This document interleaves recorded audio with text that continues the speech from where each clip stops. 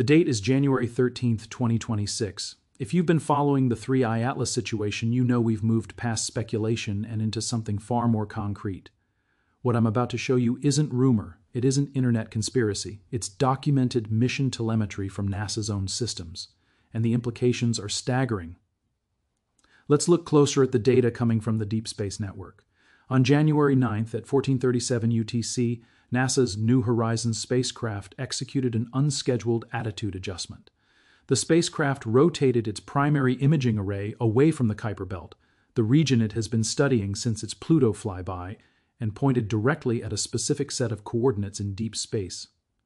Those coordinates correspond exactly to the projected position of 3i Atlas. Now, in the context of standard deep space mission protocols, this shouldn't be happening. New Horizons is 9 years into its extended mission. Its trajectory was locked in. Its observation schedule was published months in advance. NASA doesn't casually redirect a billion-dollar probe billions of kilometers from Earth without documentation, without press releases, without scientific justification being made public. That is the rule. It is a rule that has held for every NASA mission since the agency's inception. This maneuver breaks that rule. The telemetry doesn't lie. Here is what we know from the tracking data. New Horizons burned 4.2 kilograms of hydrazine fuel for the attitude change. For perspective, that is more fuel than the probe typically uses in 6 months of routine operations. The maneuver wasn't gentle. It was decisive. The spacecraft's long-range reconnaissance imager, LORRI, its most powerful camera, is now locked on 3i Atlas, and it has been holding that position for 4 days. The fuel expenditure tells us something critical. This wasn't a test. This wasn't a calibration. When you burn that much fuel on a spacecraft that far from resupply, you are committed. You are spending resources. You can never get back for something you believe is worth the cost. This contradicts what we previously thought about New Horizons' mission status. The spacecraft was supposed to be hunting for Kuiper Belt objects, small icy worlds at the edge of the solar system. It was in hibernation mode for much of 2025 to conserve power. Suddenly, in January 2026, it wakes up, pivots hard, and stares at an interstellar visitor that won't even reach its closest approach to Jupiter until March. Why? The silence is deafening. NASA's official statement, released 48 hours after the maneuver was detected by amateur radio astronomers tracking the Deep Space Network, is exactly 73 words long. Let me read it to you in full. New Horizons has adjusted its observation schedule to include supplementary imaging of the interstellar object 3i Atlas, as part of ongoing surveys of trans-Neptunian objects and heliospheric phenomena. The spacecraft remains in nominal health. Mission. Operations continue as planned. Further details will be provided as data is received and processed. So what does this actually mean? It means nothing. This is not a scientific justification. This is a non-answer. Supplementary imaging of an object 2 billion kilometers away that is already being observed by Hubble, by ground-based telescopes, by Juno. New Horizons doesn't have a better view than Hubble. It's not closer to 3i Atlas than Earth is. Its instruments aren't more advanced than what we already have pointed at this object. The statement is a verbal smokescreen, and NASA knows we know it. Here is the crucial detail that makes this even more unsettling. Within 6 hours of the statement's release, NASA pulled the real-time telemetry data for New Horizons from public access on the Eyes on the Solar System platform. For the first time since 2015, you can no longer track New Horizons in real time using NASA's visualization tools. The spacecraft still appears in the interface, but its orientation, its exact pointing direction, is now hidden. They don't want us to see where it's looking, what New Horizons can actually see. Let's talk about what New Horizons brings to the table that other observatories don't. The spacecraft is currently 59 astronomical units from the Sun. That is 59 times farther from the Sun than Earth is. It is deep in the outer solar system, far beyond Neptune, looking back toward the inner planets from an angle no Earth-based telescope can match. The is where geometry becomes critical. When you observe an object from two widely separated positions, you get parallax, you get depth, you can measure distance with precision. You can detect motion in 3 dimensions, not just 2. If 3i Atlas is doing something subtle, something that requires measurement from multiple perspectives, New Horizons provides a baseline that is literally astronomical, but there's something else, something more immediate. New Horizons is equipped with the Solar Wind Around Pluto instrument, SWAP, and the Pluto Energetic Particle Spectrometer Science Investigation, PEPSI. These aren't cameras, these are particle detectors. They measure charged particles, plasma, and solar wind. They detect disturbances in the magnetic environment of space. If 3I Atlas were to fire a thruster, if it were to eject a high-energy plume, if it were to perform any kind of propulsive maneuver or energy release event, New Horizons particle detectors could sense it, not by seeing light, but by detecting the charged particle signature across billions of kilometers of space. NASA just turned a plasma detector toward 3I Atlas. Think about that. The timing is surgical. This connects directly to the timeline we've been tracking. 3I Atlas will reach its closest approach to Jupiter on March 17, 2026. That is 63 days from now. New Horizons repositioned on January 9th.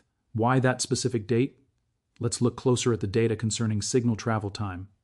New Horizons is so far from Earth that radio signals take over 8 hours to reach it. Commands sent from mission control take 8 hours to arrive. Telemetry sent back takes another 8 hours to reach us. That is a 16-hour communication loop. The decision to repoint New Horizons wasn't made on January 9th. It was made earlier. The command was uploaded, transmitted, received, executed, and then the confirmation telemetry traveled back to Earth. When we reverse engineer the timeline, accounting for light speed delay, the actual decision to redirect the spacecraft was made no later than January 7th. January 7th. That is the exact date Hubble released the high-resolution images of 3I Atlas showing the fully resolved sunward jet. The images that confirmed beyond doubt that this object is behaving in ways that violate standard cometary physics. NASA saw those images, and within hours they gave the order to move New Horizons, the fuel budget paradox. Here is where the physics puts up a stop sign. New Horizons is running on fumes. The spacecraft's power source is a radioisotope thermoelectric generator, an RTG that decays over time. Every year the spacecraft has less power. Every maneuver costs fuel that cannot be replaced. Mission planners guard hydrazine reserves with extreme jealousy because once it's gone, the mission is over. Burning 4.2 kilograms for a single attitude change is not routine. It's reckless unless you believe the target is worth it. To put this in perspective, the fuel spent on this one maneuver could have powered months of Kuiper Belt observations, the stated primary goal of the extended mission. This contradicts what we previously thought about mission priorities. If 3I Atlas were just an interesting comet, an unusual natural object worth a few photos, you don't burn irreplaceable fuel. You observe it with ground-based telescopes. You use Hubble. You use Juno when it gets closer. You don't redirect a spacecraft at the edge of the solar system unless that spacecraft offers something no other platform can provide. So what does New Horizons offer that nothing else does? Distance, angle, particle detection, and perhaps most importantly, deniability. If you want to observe something without drawing attention, use a spacecraft so far away, so isolated, so removed from the public eye that most people forget it exists. The pattern of redirection. This is not the first time NASA has quietly redirected assets toward 3I Atlas. If you go back through observation logs, you'll find something interesting. In December 2025, the Chandra X-ray Observatory, a space telescope designed to study black holes and supernovae, spent 36 hours pointed at 3I Atlas. The observation was logged as director's discretionary time, a category reserved for urgent, high-priority targets, X-rays. NASA pointed an X-ray telescope at what is supposedly a dirty snowball comet. Comets don't emit X-rays. There is no scientific reason to observe a with Chandra, unless you expect it to be doing something energetic, something that generates high-energy radiation. The data from that observation has not been released. It remains embargoed under preliminary analysis. Then, in early January 2026, the Swift satellite, another high-energy observatory, also slewed to 3I Atlas for a brief 12-hour window. Again, no public data release. Again, no explanation beyond target of opportunity. Are we looking at coordinated observation or something more complex? When you map the observation windows, you see a pattern. Ground-based telescopes provide optical imaging. Hubble provides high-resolution structure. Chandra hunts for X-ray signatures. Swift monitors for gamma-ray bursts.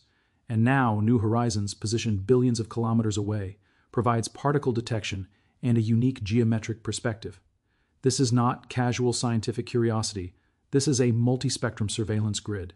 What they're not telling us. At this point, I want you to think about what we're not seeing. NASA hasn't issued a single scientific paper on 3I Atlas. The Hubble data was released, yes, but only the images. The spectroscopic analysis, the compositional data, the thermal measurements, embargoed. The Chandra observations, classified under preliminary review. The New Horizons telemetry, hidden.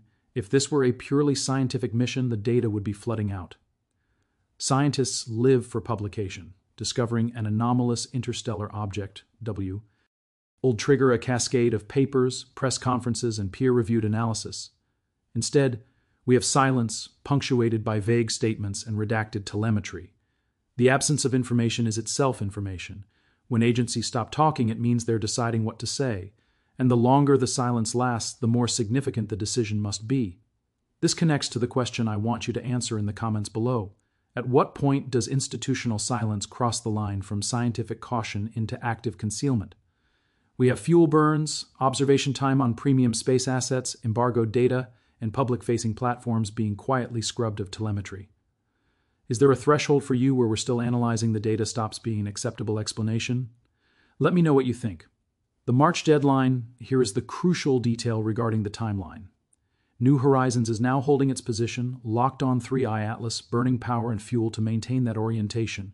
The spacecraft will continue observations through at least March 17th. That is the date 3I Atlas reaches Jupiter. That is the date we've been watching since the beginning.